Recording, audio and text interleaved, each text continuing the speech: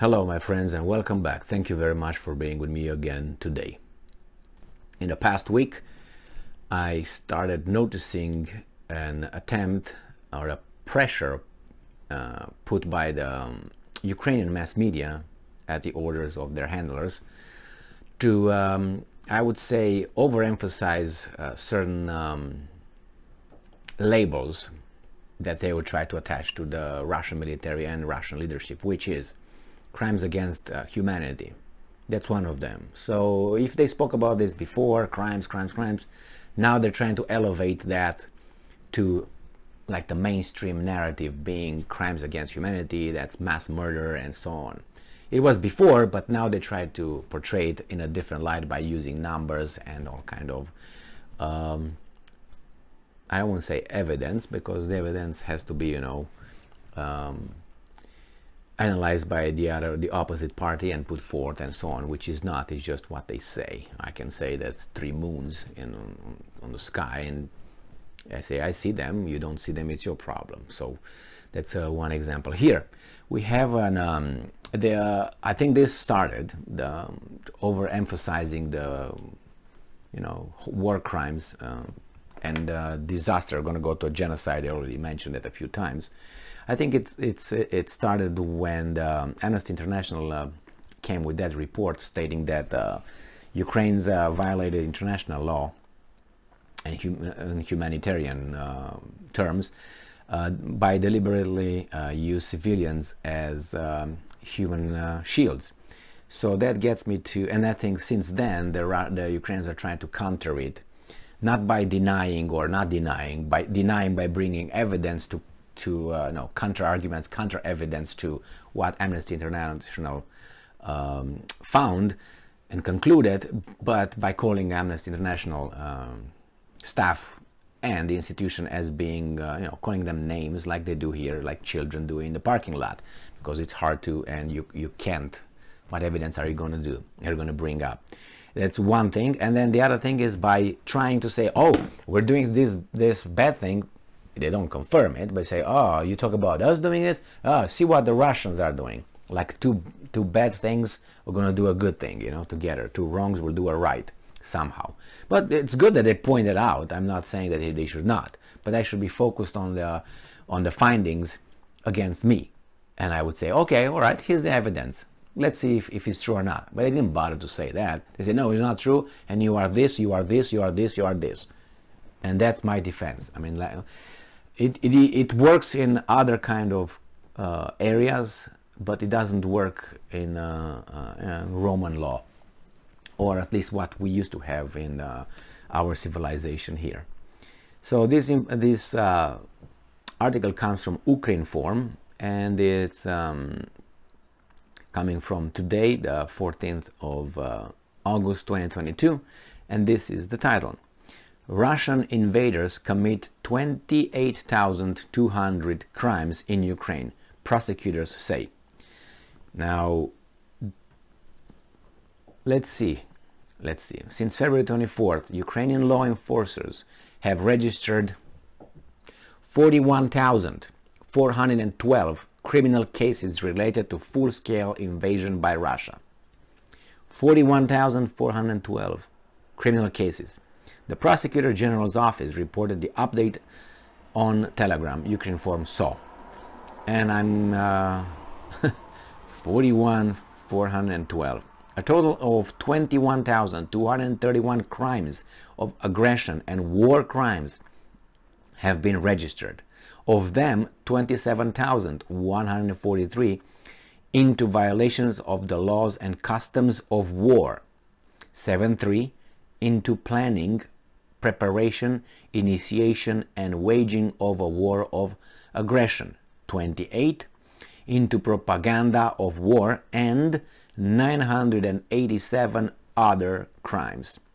In addition, Ukrainian law enforcement registered 13,181 crimes against national security, of which 9,099 are related to encroachment of the territorial integrity and inviolability of Ukraine.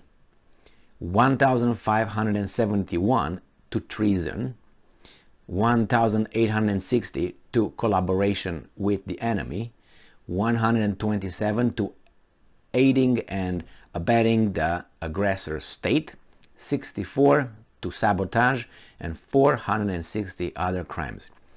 I will point out here the 1,571 to treason and 1,860 to collaborating with the enemy. They will get to more than 400. So 3,400 of this kind of arrests or crimes or whatever. Remember when Stalin had a few purges? Remember that we have evidence that due to Stalin's orders, you know, crimes against the Soviet Union and Soviet Communist Party, there were about 20 million people who lost their lives during these purges, and I can also include the Holodomor, 8,000 again. What the 8 million Ukrainians? They say between 6 million to we can't use 6. Oh, my bad. Ooh, that was wrong. No 6. I take it back. Suck it back in. No. Between, I don't know, let's say 5 million and about 12 million Ukrainians who died of starvation, ordered starvation, through the actions of the Communist Party, Soviet Communist Party, which in charge was a Gruzin, Joseph Stalin, and there were some people who took care of stuff which were from the, you know, the guys in charge, like you have now KGB and others, and there were, if you remember, Kaganovich, which was another Russian. Just check him out. And then not only that, there's some other one, Yogoda. Check Yogoda as well, and you find him. And so now we go to this, and so those were, yes, were crimes against humanity, if you want to take it that way. No, not that way, they were. So why did I bring Stalin and that? It was because when Stalin issued those orders, people, you know, paid back their unfriendly neighbors, if they could, by reporting them and being arrested, like, hey, they are collaborators, or they are against the Soviet Union, and they are against Soviet Communist Party, and so on. They got arrested and sent to Gulag, or just shot in the back of the head. Now, I don't want to say that those 3,400 that we have over there are all of that kind, but I assume there were some, you know, payback time for certain people, because we're human. The same, Stalin did not sign all those names lists because he knew the people, but it was because he gave, you know, he issued those statements, orders, directives, however you want to call them. And according to that, some people, bad dudes, not bad dudes, I would say humans with bad intentions, they did this and that. They just put forth, their neighbor got their house, their this, that, whatever they had to do. And they put over there, Stalin signed it, and they were killed or sent to the gulags and so on and tortured. Now that's how it works. Now, was Stalin knew all those 20 million and up? No, he didn't, but he issued those things, those orders. And in the name of those orders, people acted as we act as humans. And why am I using that? Because I don't have a very positive view on us if we don't have self-restraint and we don't have values. But in order to have values, we have to fight for them.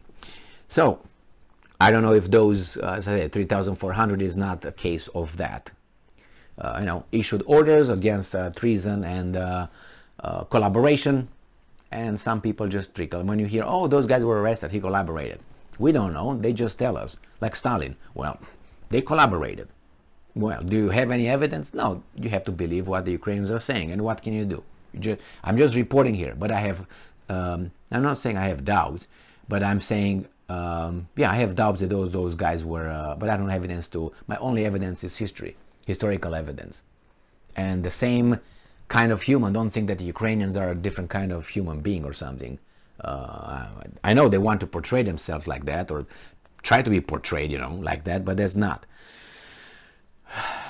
So he says, as Ukraine reported earlier, with reference to the Prosecutor General's office, 711 children were injured in Ukraine due to Russian aggression.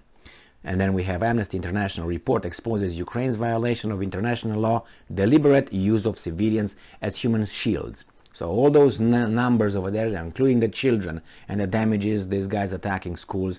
The human rights organization Amnesty International released a report Thursday showing that Ukrainian forces have put civilians in harm's way by establishing bases and operating weapon systems in populated residential areas, including in schools and hospitals.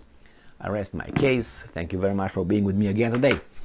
I'm not trying to absolve the Russians of anything. I'm trying to drag the angels as well, and this one in the middle. That's all I'm trying to do.